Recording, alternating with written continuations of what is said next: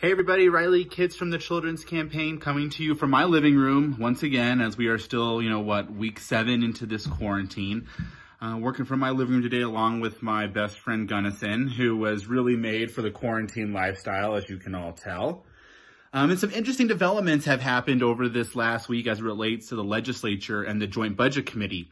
As you all know, with the coronavirus, we're facing a pretty significant economic downturn that's accompanying this. Something that makes the 2008 Great Recession kind of pale in comparison.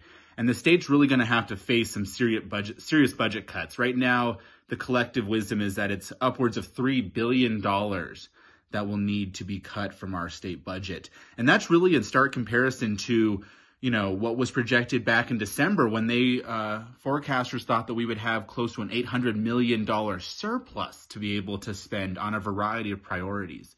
So we're going to have a clearer picture here in the next couple of weeks when on May 12th, the Joint Budget Committee, our state's budget writers, are going to receive an updated economic forecast that really does spell out, how much we're expected to have to cut, how much is coming in from the federal government, and where we need to make up that shortfall.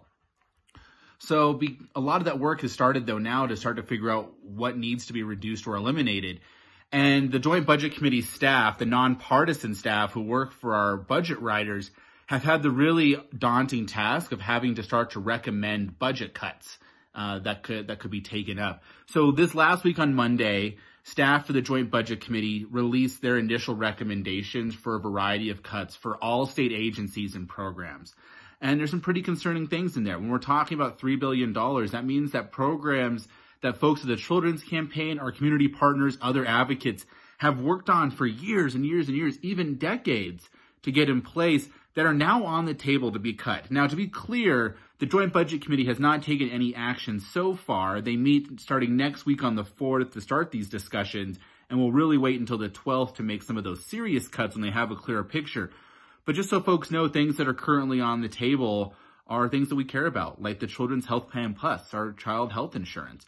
We're talking about the Family Planning Program, the very successful reinsurance program, which has lowered state premiums by, close to 20% throughout our state, is on the table to be eliminated.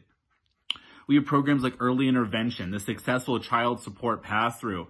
Numerous K-12 programs are being cut. They're talking about raising or increasing the budget stabilization factor, which would mean more cuts to schools, school districts, and students across the state.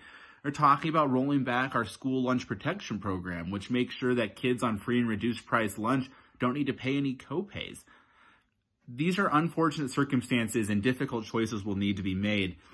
But want to let you all know that choices have not been made yet. We're still trying to get as much information as possible.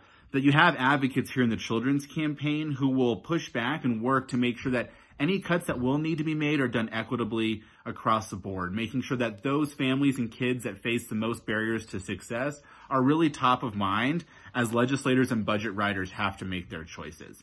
So we're going to keep on working. We're going to keep you all updated. Please feel free to send us questions. Please feel free to keep on asking. And as the weeks go by here, as they begin to meet next week on the 4th, get their revenue forecast on the 12th, with the goal of the legislature coming back on the 18th to pass the state budget and a school finance act, we will be engaged with those legislators. We'll be engaged with you all to make sure you're all getting accurate information, that we're relaying your input to those policymakers and budget writers. It's going to be tough, but we're going to get through it. Just want to say thank you to all those who have been helping us out, who have been engaging with us on great policy ideas on how to weather this storm. And just again, a renewed thank you to all those medical personnel, frontline workers, essential workers, grocery store clerks, who have really been on the front lines of this pandemic, helping us make sure that we're all still safe in our homes.